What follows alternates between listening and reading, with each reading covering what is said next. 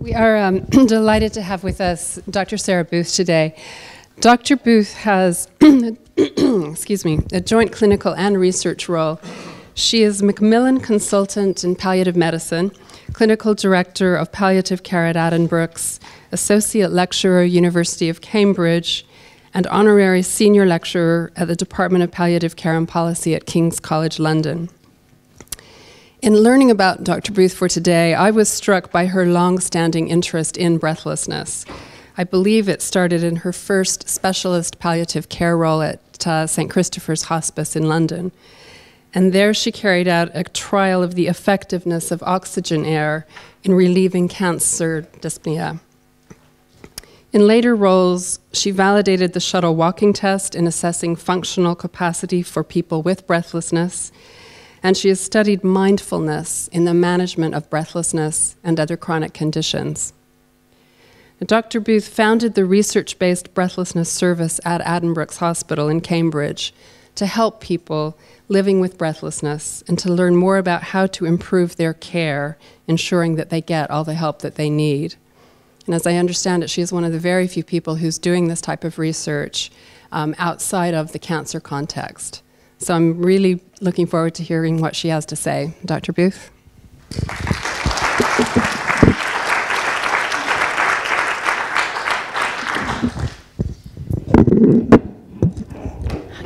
Right. Thank you very much for that generous introduction, and thank you for inviting me to join your group. I must say I had a wonderful evening last night. Thank you, Professor Tasfield. But actually what was so wonderful was to meeting you who are living with LAM and your family, and living so very positively and impressively, and I've heard more of that this morning. So as Kelly mentioned, I started out in a conventional palliative care background, if I can put it that way, by working in hospices and mostly with cancer patients.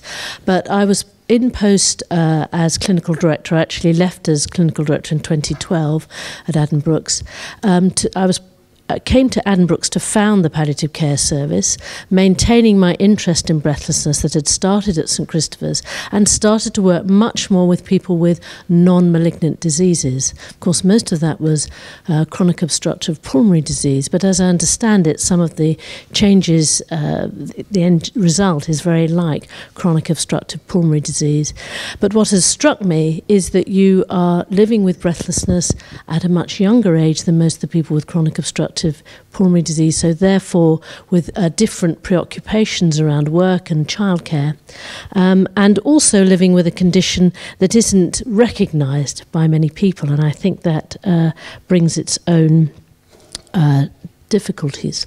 So what I was going to start by doing was talking about management, self-management of breathlessness with some very specific breathlessness techniques, and then move into talking about those things that are about mostly living with a chronic condition which overlap with breathlessness. Now, to support, I haven't used lots of the academic papers, but I have brought these along, which were written for clinicians, our breathlessness manual about how to set up a breathlessness service, but that has a lot of the references in the back and a lot of the practical information.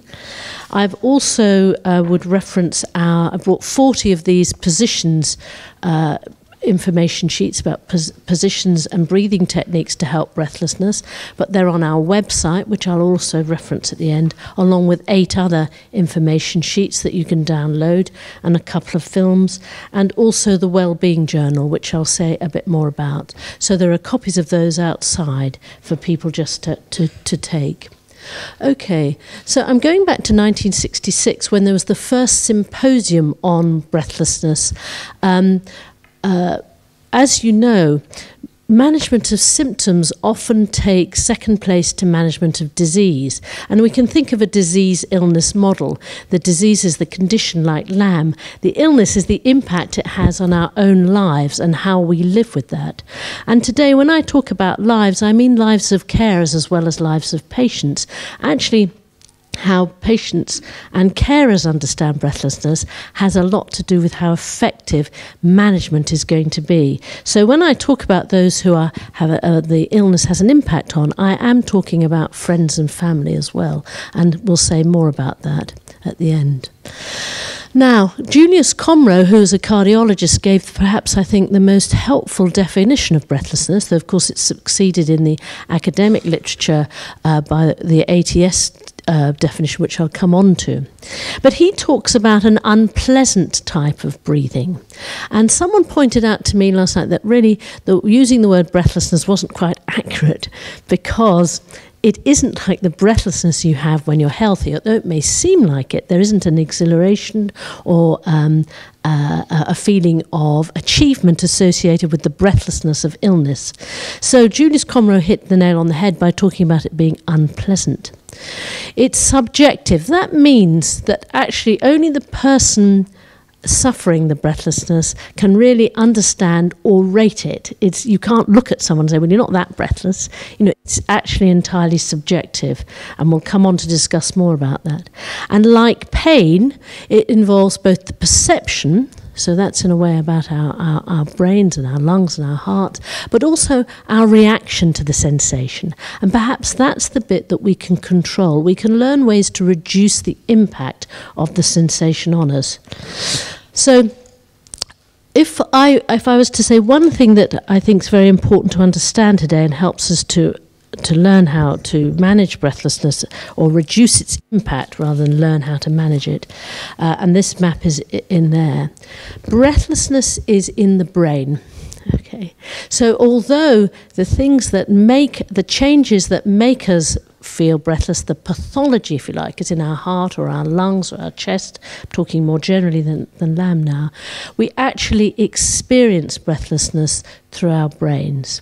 And there's two areas, two divisions rather than areas. I haven't gone down to the specific areas in this, but actually there's a very rather an automatic area of the brain in the brain stem that almost works like a thermostat or any other control center that we're used to, receiving signals and setting a rhythm, allowing, and I can breathe and I'm talking and I'm not thinking about that. I can walk upstairs, I can dive into a pool. All those things, for those of us without problems with our breathing, are completely automatic. And actually, when we become breathless or have a problem that makes us breathless, we have an uncomfortable awareness of the need to breathe. It becomes much more conscious for us. And our brain stem is the area that automatically is generating the rhythm. But actually, our brain stem is affected by our higher centers, what we call our higher centers. The thinking and feeling part of us can affect our way that we breathe. And that's the bit that we can learn to alter. The higher centers of the brain and affect the way that the pattern of our breathing. So the American Thoracic Society had a working party on breathlessness in 1999, perhaps the first time they'd considered it as a symptom. And again, they came up with that word subjective. As it's an experience, it's not a simple, like a pain can be complex. You can think of simple pains as the ones where you touch a burning oven or something. It's just a complete arc to the brain that's very easy to understand, doesn't have long-standing impact. But when you start to have chronic breathlessness or any chronic condition, it becomes intermingled with the physiological, psychological, social and environmental factors, which is where what we've learned about breathing comes in, how we organise the space around us, the reaction of those around us can have an impact on our breathing. And I remember talking to people last night about what's unhelpful and unhelpful for people to do, and perhaps almost feeling stalked sometimes by people saying, oh, I'll stay with you while you're breathless. And actually, no, I'd like to be on my own, or please don't tell me to sit down or tell me not to panic or tell me not to get anxious, because those are actually extremely unhelpful things for people to say. So actually our breathlessness can get worse because of what people is saying to us or how they're reacting. That's about the environment and the psychological. I think it's also important that they pointed out qualitatively distinct sensations. We're used to thinking that way perhaps with pain. Certainly in medicine we think of burning, shooting, the ordinary pain that you get in everyday life, aching. But actually in breathlessness there are many sensations. In asthma you get chest tightness, but also in breathlessness, two really important ones are the sensation of air hunger, of just not getting enough oxygen or air in, and how frightening and terrifying that is. And the other one is work of breathing, where you feel you're having to work so hard to breathe. That those two sensations seem to be very, very important. And in fact, air hunger seems to be the one that's associated with more terror and distress. Now, I'm going to go straight on in talking about techniques to the handheld fan. And this was actually quite important in my early research. The first bit of research I did, as Kelly mentioned, was a randomized control trial of oxygen versus air. And this was in cancer patients in a hospice, in association with Professor Guz, who was one of the people at that original symposium, and he died recently. And actually, it seemed obvious to most people that oxygen must be something that would help breathlessness. Now, oxygen does help an underlying condition. I'm not talking about oxygen that you need for managing your underlying condition, for making sure your blood levels of oxygen are high enough. But actually oxygen simply to make you feel less breathless isn't any more effective than air. And this has come out of several other studies as well, including a big multi-centre randomised controlled trial that was published in The Lancet about 3 years ago from Amy Abernathy. But actually the handheld fan, for a long time, people who've suffered from breathlessness have said, in heart failure it was very common for us to be taught that people with heart failure like to hang out of the window and get a draft of air across their face, often don't like the curtains around the bed, and that actually it seems that cooling this part of the face for reasons that aren't quite understood. Some people say it's something to do with the diving reflex, or the others say, well, that's supposed to disappear when you're in your early 20s. So we're trying to understand more about the fan. Seems to be very effective. Now, not only is it effective in terms of reducing the sensation of breathlessness, albeit for a short time, and actually we've just finished a small study that looked at how long it has had an impact in. Unfortunately, we did it in people who are breathless at rest for reasons I won't go into, but the impact seems to last for an hour or more. You wouldn't think that. But actually, the moment you give somebody who's had a condition like breathlessness where they haven't felt there's anything they can do about it, and you hand them something very simple and effective at palliating breathlessness, it actually alters their attitude to going out, to being active, because actually they now have something they can do to intervene with the breathlessness at quite an early stage.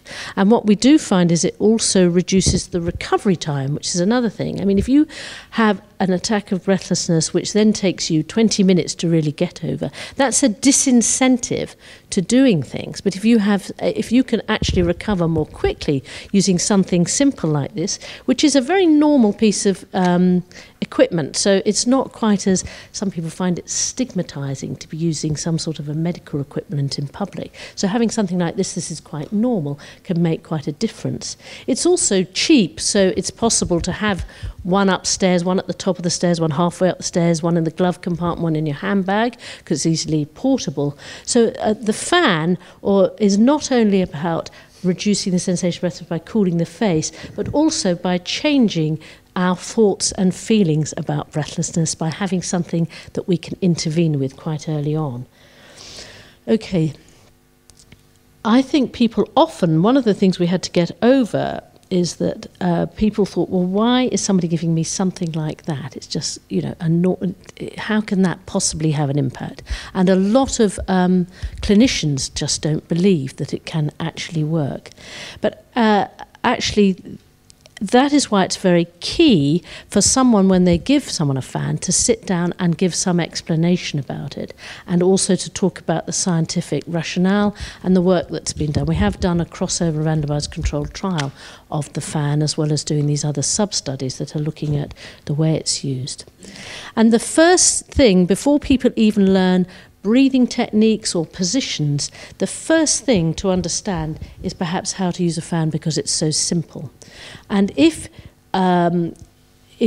someone is feeling so overwhelmed by being breathless that they can't take in positions, just understanding that if you sit down, go into the forward lean position and focus on the out-breath, the in-breath takes care of itself, always the in-breath takes care of itself, that actually the fan can be a very useful way of reducing that feeling of anxiety. And we're going to talk a lot more about anxiety and feelings of anxiety. So when overwhelmed by a feeling of breathlessness, although I know somebody I was talking to last night said they didn't like sitting down when they were breathless, and everybody has to find out what's absolutely best for them, but starting with the thing that helps for most people. Recovery breathing that we teach is to stop what you're doing. I mean, Kelly referred to the shuttle walking test I did when I was at the hospice in Cambridge, in Oxford.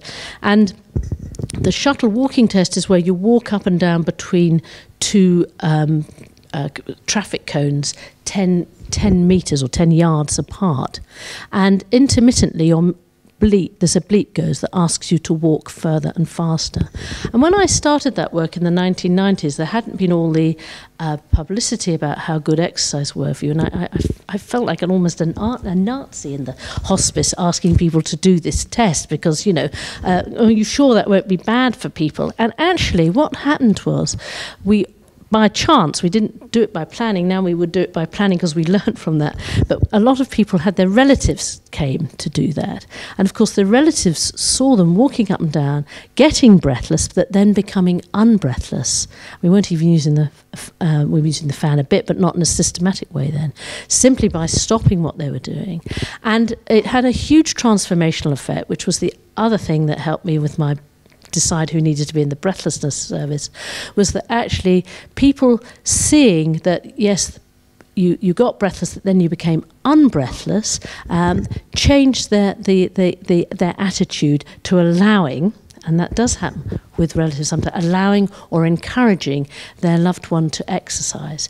Because if you know that someone you love is getting breathless, and that's very distressing to watch, particularly if you don't know what to do about it, you're going to discourage that person from exercising. You don't want to see that. You don't want to be put in that helpless position. But actually, as we'll come back to, being inactive actually ultimately makes you less fit, which makes you breathless at a lower level of activity, which actually instigates this spiral of disability. So knowing what to do, like this recovery breathing position, sitting down, taking up a forward lean position, focusing on the out-breath, using the fan, that's giving two people information about how to manage breathlessness, which then makes it possible for the person to be more active, which in turn has an impact on their breathlessness.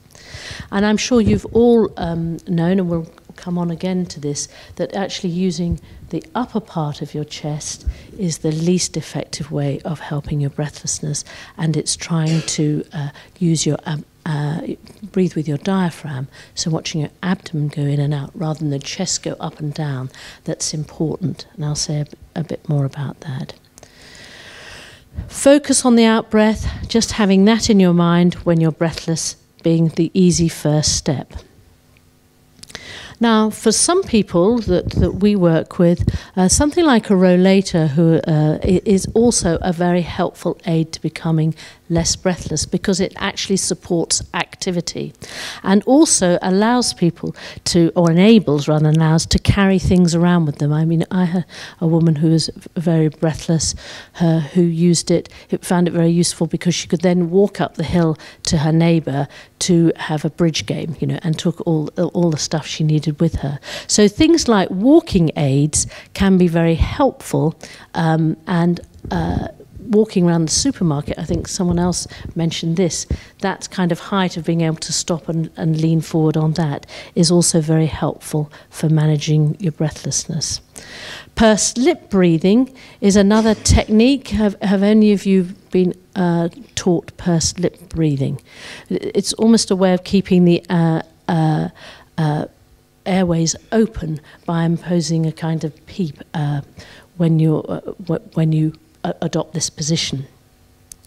So it's a way of trying to focus on the out-breath through partially closed lips, and these normal things you do when you make a candle flame flicker, when you're trying to whistle, or when you're about to blow a kiss. So thinking of that, trying to think of your exhalation length, expanding on that, making it twice the length of your inspiration, 4 times the length of your in-breath, until your natural breath comes to an end. Focus on the out-breath. Positions can be very important, and somebody else mentioned that last night about learning about positions that are helpful. They're all ones that are putting your respiratory mechanics at their best advantage. Slight forward leans you can see in all of those, and actually finding somewhere that you, when you're caught breathless, taking up this position to aid your recovery more quickly. And there's more about that on the website too. Walking aids of different types, and sometimes when your breathlessness, you notice your breathlessness is getting worse, because I know in LAM that sometimes it's progressive, or there are plateaus but then periods of progression. It may be about reassessing your breathlessness at every time. Now, I know if your breathlessness gets worse, it's important for you to be medically examined to make sure you know there hasn't been a pneumothorax or another medical episode. But if your breathing is entering into a period when it's less well, it's about going back to the basics again and saying, what's going to help me now? Is there an aid or another technique that I can introduce at this stage which wasn't necessary or helpful before, that's now going to be of use? So being reassessed from your symptom point of view as well as your disease point of view at different stages. Some people, this isn't something that we use, but it's used widely at King's, who we collaborate with a lot. Some people find it helpful to have a poem that they can remember. Obviously, all these slides will be available, so you don't have to take notes now, to remind you, to bring you back to that way of breathing that's going to be most effective for you. Another thing that we do is write, for specific people, rituals for crises onto little sheets that we then laminate, so that when somebody's feeling breathless in the early stages, and you know, learning to manage breathlessness is a training, so you may need reminders now and again, being able to draw it out and actually look at it, and also having one for the carer as well.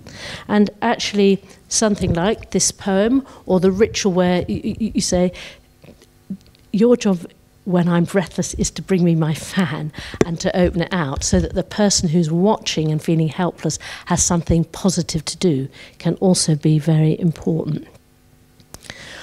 I'm now going to come on to activity and other ways that, of living that are important for living with a chronic condition. A chronic condition with periods of unpredictability, a chronic condition where even the treatment, as someone described to me last night, waiting for a transplant and various false alarms and other incredibly stressful events that they went through. So resilience is even more important in someone living with a chronic condition or living with someone with a chronic condition than in other conditions. And I came across these when I was looking at positive psychology interventions. Actually, people who use the breathlessness service, when we were evaluating it, said what they liked was a focus on what was still working in their lives rather than what had been lost. And actually, we didn't know we were doing that particularly, but it led me into a search for positive psychology interventions in a small trial, which I can say more about it over lunch or tea or something.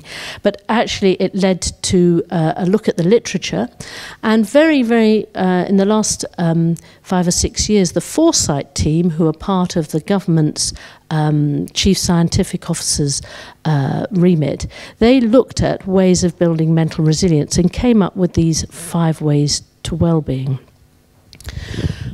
Well-being they defined as a sense when people still find a sense of engagement with the world. Now, I felt like jettisoning this part of the talk last night because I've never met a more motivated and positive group of people than I met last night, but I will go through it even if it just reaffirms what you almost already know. Having a sense of engagement with the world around you can be lost easily when you have a chronic illness, because of all the preoccupations and the things that you have to do to actually manage your illness, and you can feel divorced from the wider world. That clearly hasn't happened to this group.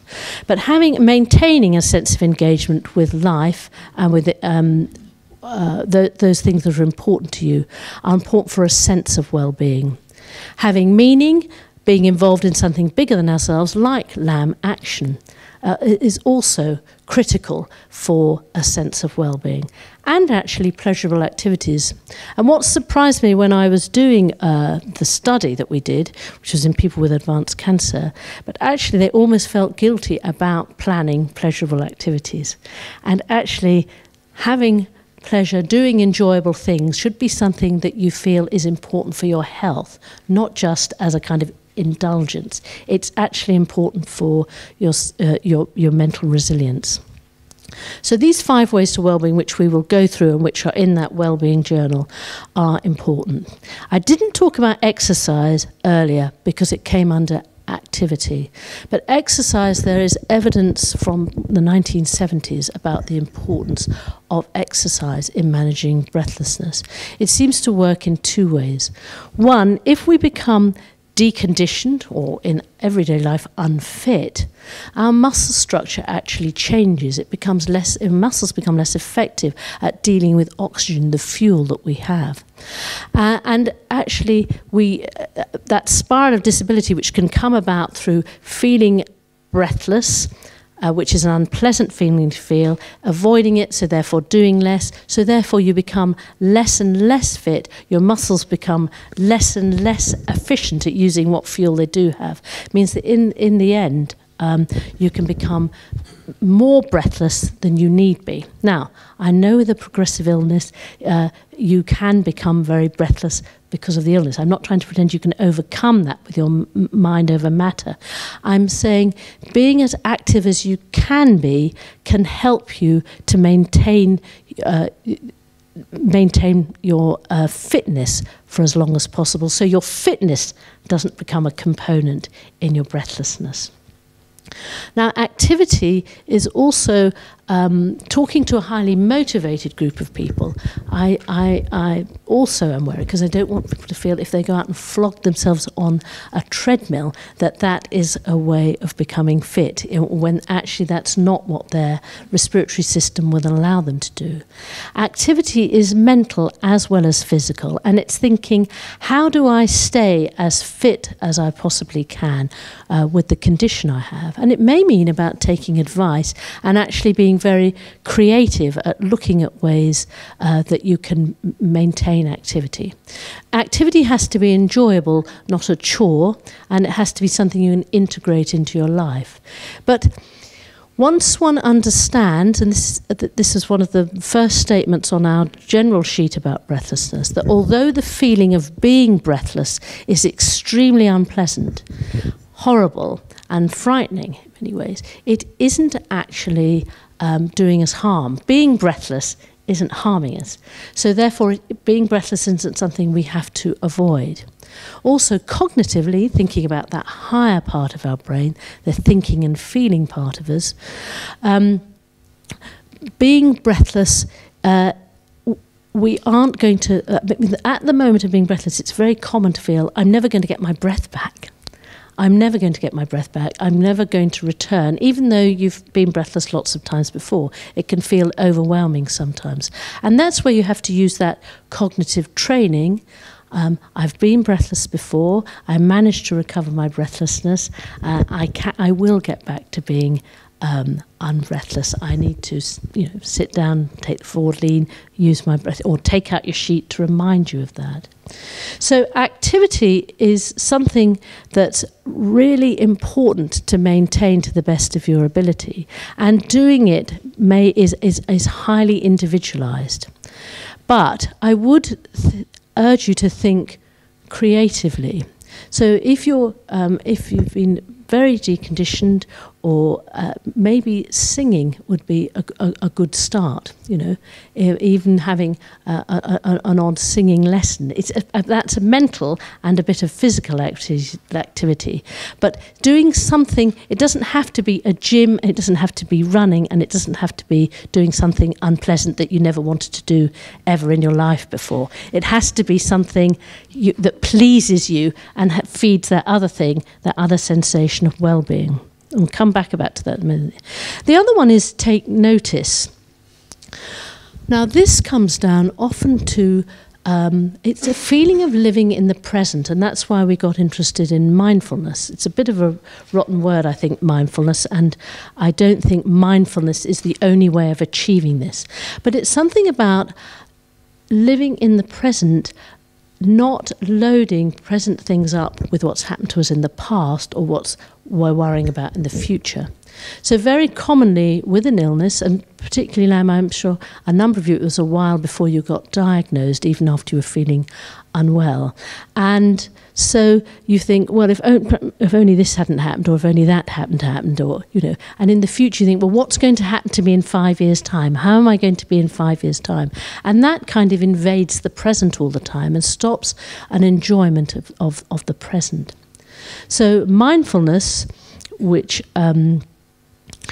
is a training again, it's an 8-week course, a group activity, if you actually do mindfulness-based stress reduction, with a one-day retreat and home practice of mindfulness meditation that you consider and continue into the long term, is a way of training your mind to live in the present. There are other ways of doing this.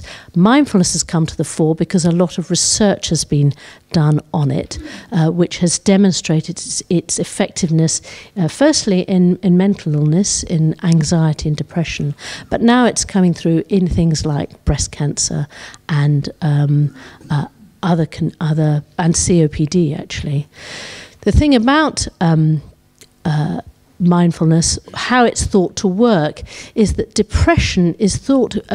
Rumination is a characteristic of depression, and it's thought that mindfulness reduces the amount of rumination we do. That is what I referred to earlier. If only this hadn't happened, if only that hadn't happened, what if that? You learn to stop doing that, and that helps you to reduce depression, but also anxiety. The other one is connect. Now, this is a connection activity, and obviously this group is highly supportive. Like the LAM line is a highly supportive thing. Making connections with people is extremely important to our health, and something that can be reduced or lessened by illness. And it's not only our very close relationships, our so-called intimate relations, that seem to be important, but also our more superficial or perhaps more casual relationships that seem to form a part of our infrastructure, our mental resilience infrastructure. And actually, having something like Connect, you can't sort of tick off, well, I've met 5 more people. I'm not suggesting you do that, but thinking, yes, if you're feeling low or you're feeling less well, you're thinking, this is the time I perhaps ought to go and do something that's going to connect me with other people. This is the time maybe I ought to use LAM line. Maybe this is the time I ought to phone someone else. It's that kind of feeling that, yes, this will actually help my health. It's not just a matter of phoning someone up for a conversation. give, altruism, and often in palliative care when we do research, one of the reasons that people cite for taking part in research is because they're very sick of being done to. You know, the feeling of actually participating and helping other people is good for their mental health. And of course there's loads of evidence of that today from Jan's presentation. But actually giving, which doesn't have to be financial actually, giving is an important part of our health too. It's a feeling of having the power to do good for other people. Altruism seems to be important for our health. And the last one is keep learning. And actually, chronic illness can be a thing that takes, and I heard about that last night. There's lots of loss associated with chronic illness, and I can see that you're a group that doesn't focus on that. But actually, it may be about learning other things, or learning to do other things, or other ways of living, or if you lose one activity, taking up another, or learning to do something in a different way, are all absolutely key for reducing the impact of a chronic illness on your overall mental and physical health.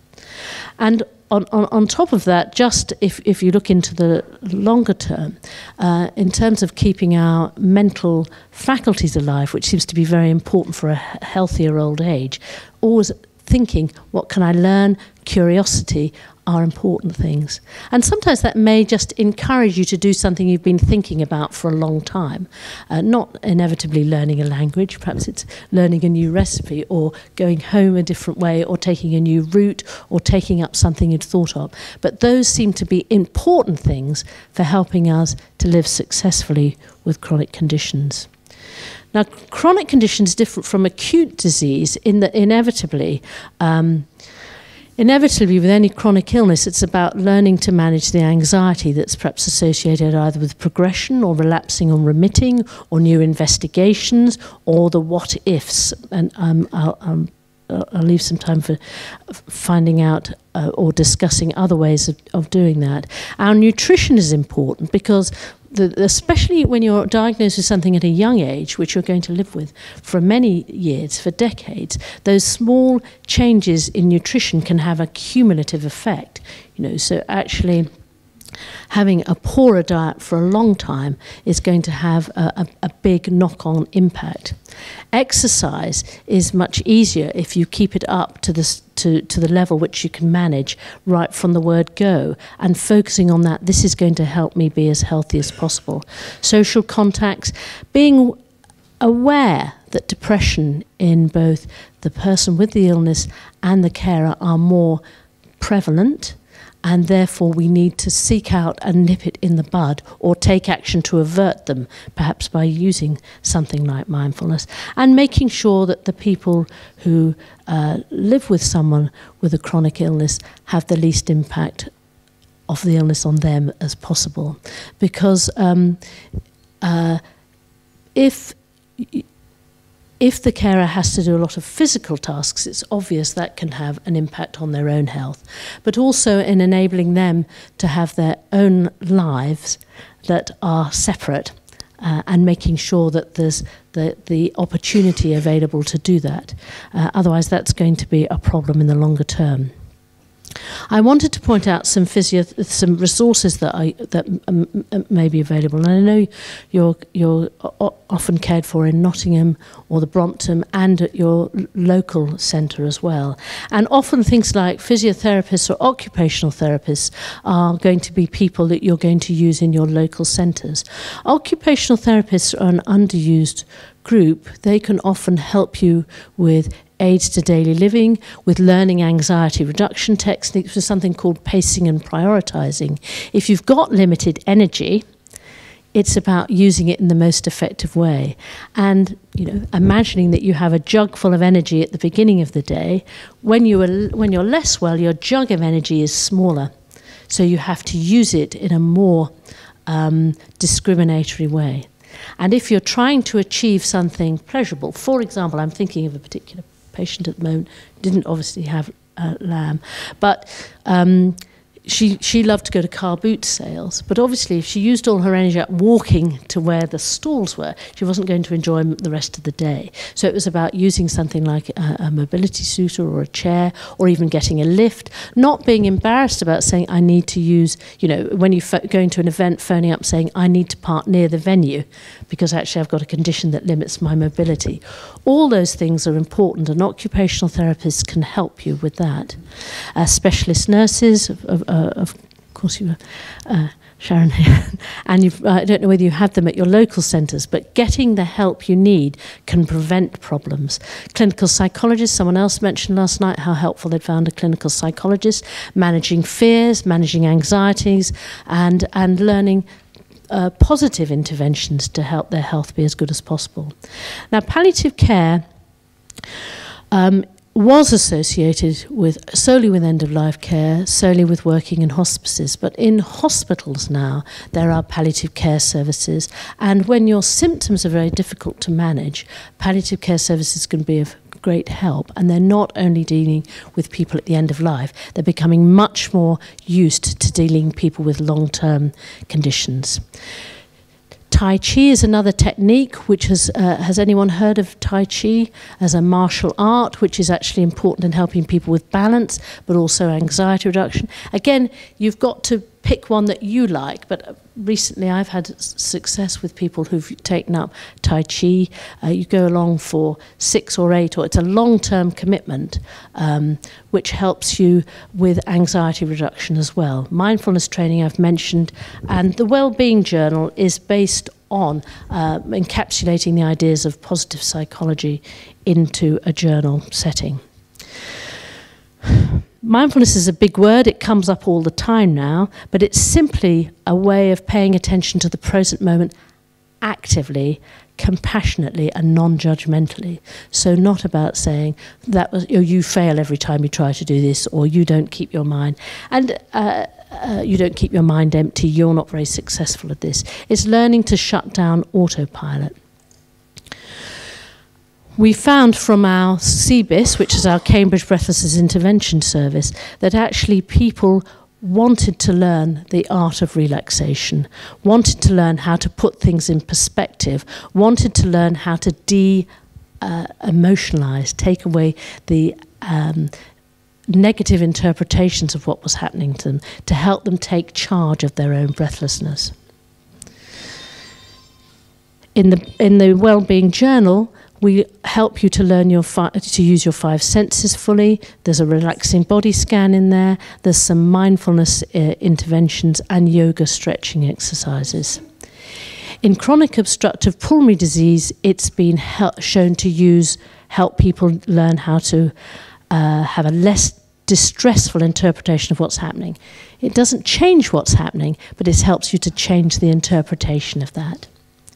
I'll skip through the Wellbeing Journal because I've produced them with you, but it's actually an undated journal that helps you to use your 5 senses to record positive events, because recording positive events, even when things are difficult, helps us to focus on the positive. It's not saying everything's positive, it's not being crass and pretending that everything's easy, but it helps you when you're going through a bad patch to remember the good things that happen and the actions, the connections. It's also got some beautiful images in, and is a self-help training for achieving what mindfulness attempts. Tai Chi I've talked about, and I'd like to finish. Andrew Coates was actually a cardiologist, and he was writing an editorial. It's quite old now, this editorial, but I think it's wonderfully expressed. He was reviewing how yoga breathing had been shown to improve arterial oxygen saturation in patients with heart failure. And he reminded us that there are more ways to improve symptoms, a symptom like breathlessness, it's very complex, than simply stimulating, focusing on the organ that's diseased itself. You have to do that to treat the underlying condition, but you have to do other things as well. And there are multiple approaches to intervening with illness, and it's up to you with help to find ways that are most effective for you. Okay, thank you.